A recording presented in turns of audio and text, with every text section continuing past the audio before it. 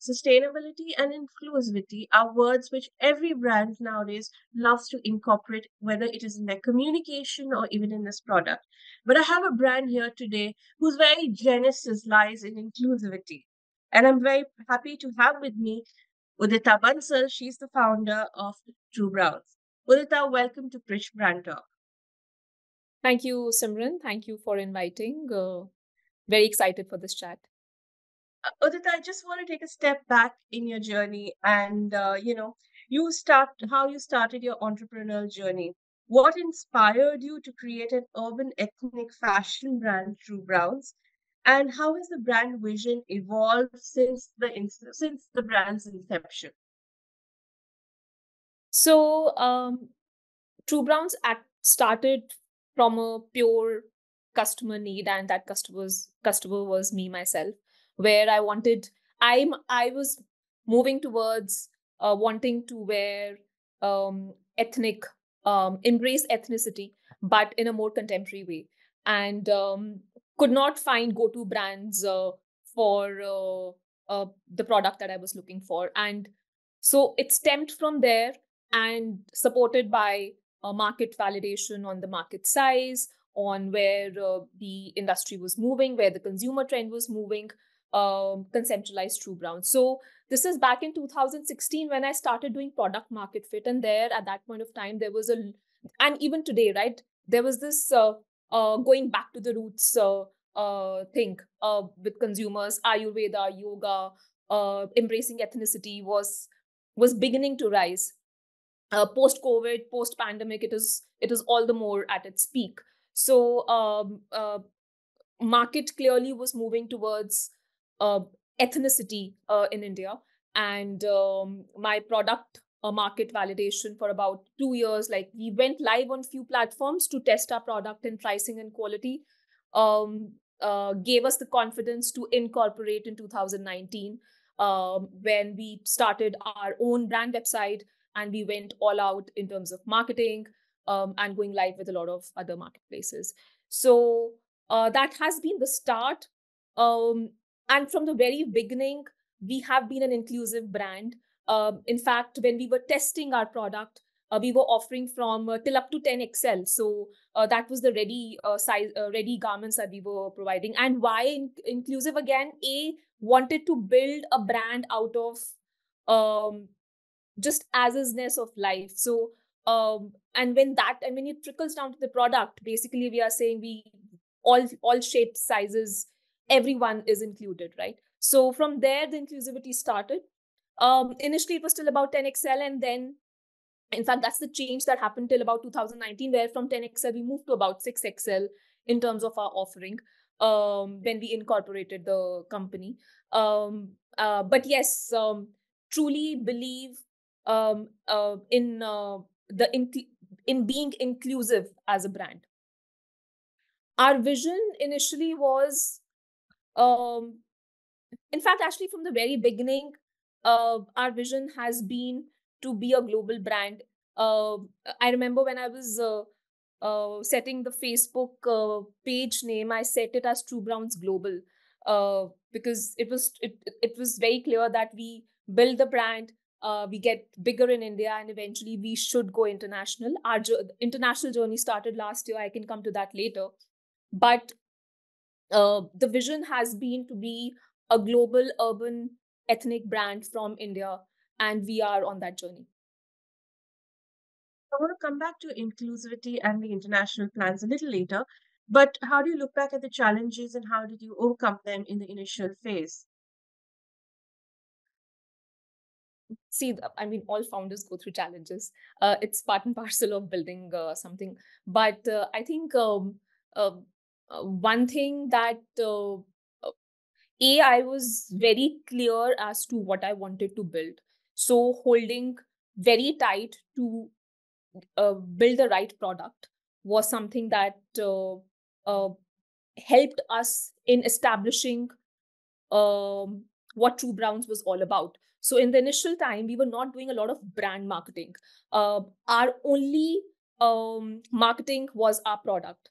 And one thing which actually worked in the initial years was after 2 years, 3 years, people started looking at the product and saying, "Oh, this is this from trueBrowns," and that was a huge win for us. So I think consistency of product helped us helped us take a step further in the market of apparel, right? So that challenge of how do you differentiate yourself from a product, it started coming out very, very clearly. That's one. Second, more at a personal level, just head on, just uh, keep building, keep building, keep building. Of course, there are a lot of challenges, setbacks, but keep improvising in terms of whatever consumers are saying, what the data is saying, helped us move forward uh, in this journey. Udita, when I look at the larger market over the last 2 years, there is clearly two different types of brands for particularly for women. One is you've had the regular brands wherein you offer sizes from say XS to double XL or triple XL, and then for uh, you know, for other women who are larger, you have your that's where you go for your plus size brands. But your one brand, which right from the start, you've incorporated this inclusivity where everyone can shop. This, if someone is wearing an XS, the same person can get it, say at even at uh, 6XL. So, how did this positioning help build brand salience, and is this still a continuing brand differentiator for you? It was definitely a differentiator in the beginning, Simran.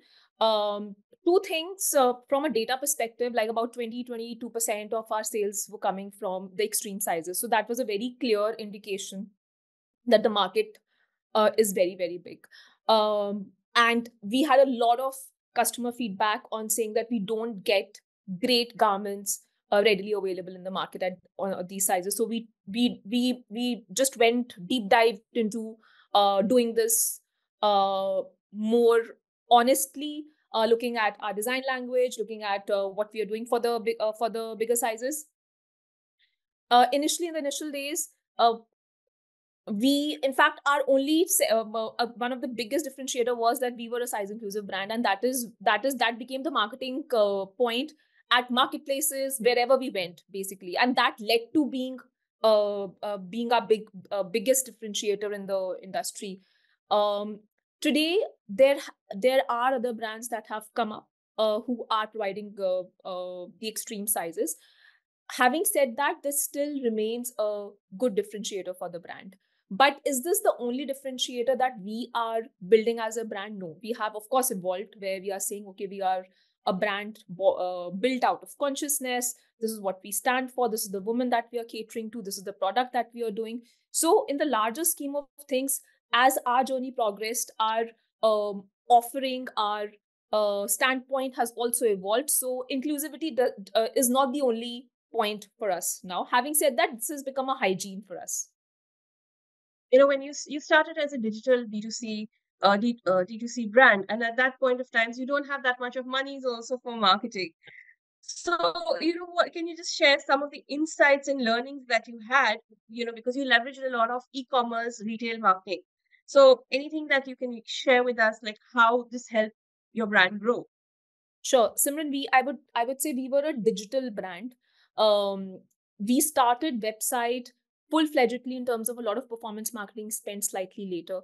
Initially, we were very, very aggressive on marketplaces because you rightly said there's a lot of money needed for performance marketing, and that was a challenge with us as well. So we went very aggressive with marketplaces, and we went all out. I remember I was listing everywhere from very big platforms to small platforms. And the reason was this, because we wanted to understand where our consumer is, what are they saying. Um, um, uh, uh, we also wanted to test which platform is actually doing well for us, right? So this, the and this is one thing I would tell everyone today, that today the marketplace is so well settled in term, and it is such a good platform for brands to test, that go live on marketplaces, and that actually helps to test your product. And this is what we did.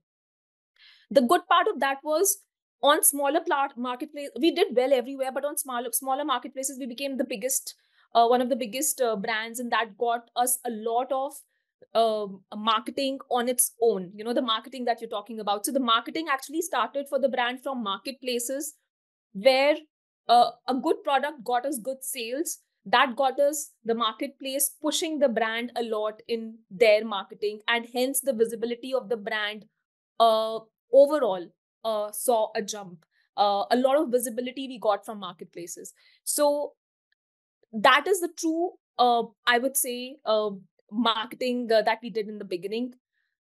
Post that, after about 2.5 years, we started, we started our website, but we started small in terms of performance marketing spend. We used to be very, very careful in terms of what ROAS we are getting, our conversions and everything, even today, of course. But slowly that journey began in terms of doing the performance marketing spend for D2C.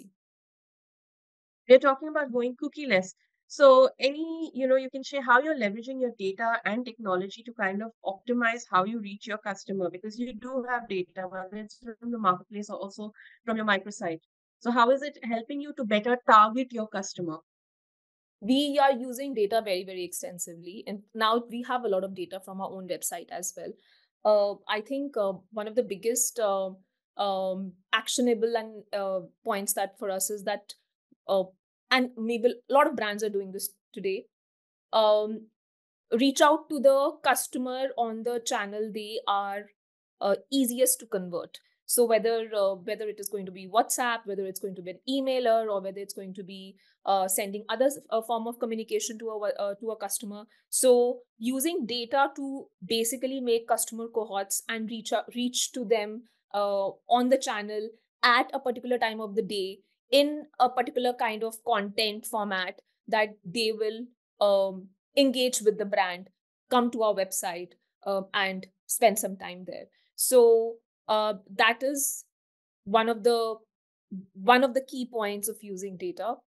Secondly, we trickle down. We use data in terms of having analysis for our sizes as well. Considering we are up to 6XL, there is a lot of need to look at what consumers are saying and where which product has what kind of feedback from the customer, where do we have higher returns, while returns, what the customer is saying in terms of why did they return it, what is the pattern in terms of silhouette to the returns, to the size where the returns are highest.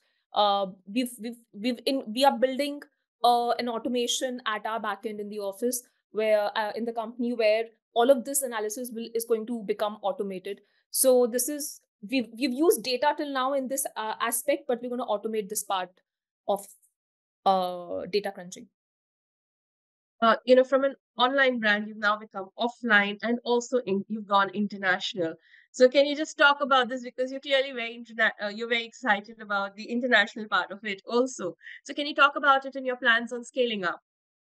Yes, definitely. Yes, you're right. Very excited about going international and scaling up there. We started international in Jan 23, and month on month uh, it has maybe grown 100% or more than that. So we're very excited to build international market. US is our biggest market, and there's a lot of potential that we see for the brand to grow internationally. In fact, we're going to build the international channel now as a separate business, where we go all out in terms of building all channels for international, doing international specific marketing, brand marketing, and channel marketing, and eventually maybe look at content also suitable only for international markets. So this is the plan to grow international.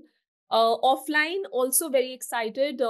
We started our shop in shop journey last year. Today we are with the Shopper Stop, we are with Iconic, we are with DLF. We have a pop up with DLF, with Nika offline. We are there. So our offline journey also has been extremely positive. There is a great customer feedback. There is a great growth that we are seeing in offline. So from a vision perspective, it is to expand now in our exclusive outlets. So hopefully in the coming year, we're going to have stores. We've not signed anything yet, but yes, We are very focused in terms of building our exclusive outlets and expand our current SIS.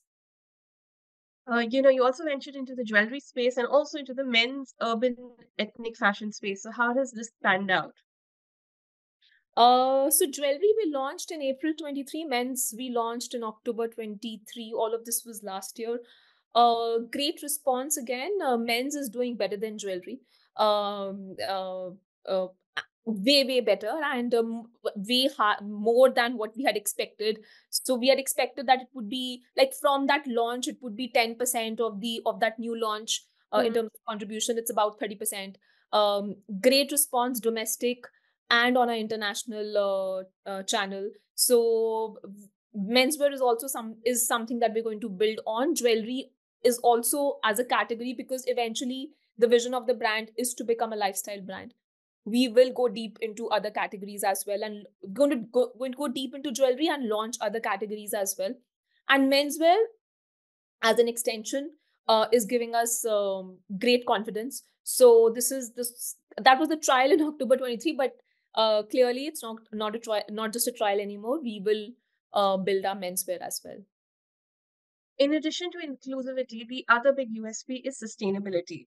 Now, unfortunately, the perception which comes to being a sustainable brand is expensive and the price points are higher. So, what is your thoughts on that? Is sustainable brand is being sustainable with a higher price point? Is that sustainable, or how should how should brands probably look at this, or how do Yeah. you educate the customer? Yeah. So Simran, actually, we don't call ourselves sustainable. We call ourselves conscious. And the reason is this: we want to be absolute honest with our customers. We are not 100% sustainable today because there are, of course, wastages happening. And as long as there are wastages happening, we will, but our intent is to be absolute conscious about our how we what are we making, from our design language to how do we produce to how do we make that product reach the customer. So we call ourselves conscious. It's a journey, and it starts from a design language where we are saying we make minimal looking products, and in great quality fabric, from a perspective of that it's going to last longer in your wardrobe for many years. And that automatically means that we are saying that we are saying no to overconsumption, and that means lesser dump in the landfill. So from our production processes where wastages are aligned as much as possible, the leftovers are used to make products like bandanas, stoles, masks were made during the pandemic, to the last mile delivery where our packaging is plastic free. We avoid using any kind of plastic in our packaging. So everything is consciously done. um so we'll call ourselves a conscious brand and not a sustainable brand, because the day we are 100% sustainable, we will call ourselves 100% sustainable. We don't use polyester, we don't use fabrics which are not good for the environment. Coming to your question, that are sustainable products more expensive?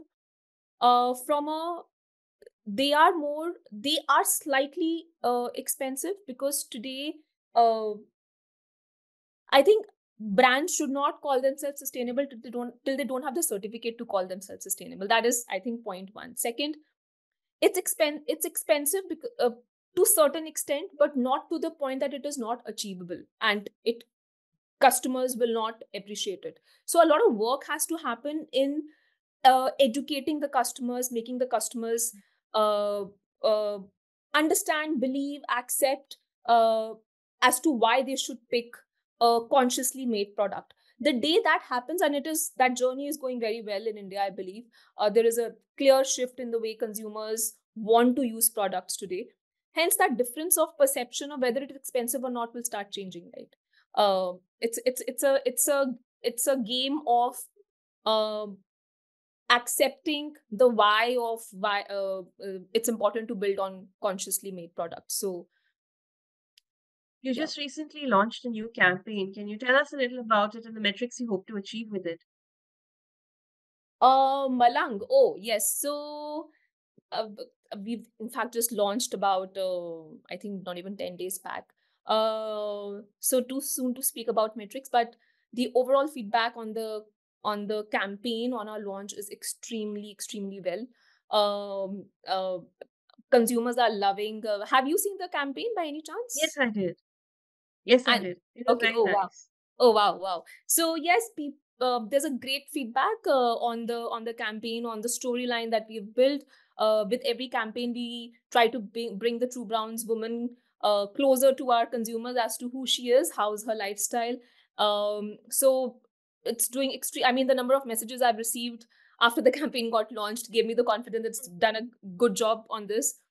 From a just a small thing, like too soon to say, as I said, it's just 10 days, but the usual traction that we see on a new launch, we on this campaign we are seeing double the traction.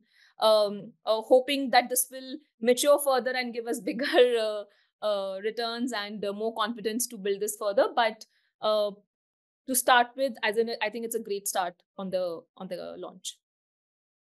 I just have a couple of more questions. Firstly, what percentage of your revenue comes from online versus that is from the e-commerce market places versus your versus your own website?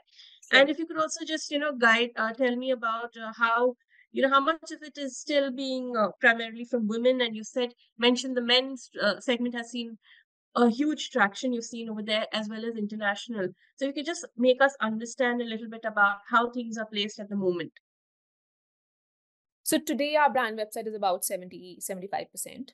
When we started, as I said, we were more marketplaces because we were very, so that time marketplaces were about 80% or more, and the website was very small. Today, our own website is about 75%, and international of the domestic of the own website business is about 25%. So international is also very healthy for the brand.